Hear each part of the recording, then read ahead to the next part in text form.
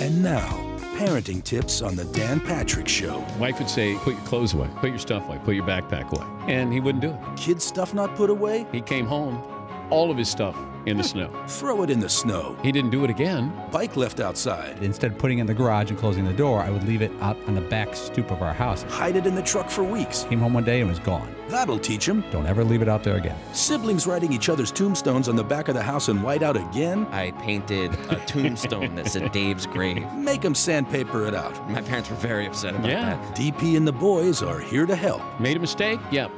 You paid for it. I mean, these guys turned out all right. This has been Parenting Tips on The Dan Patrick Show.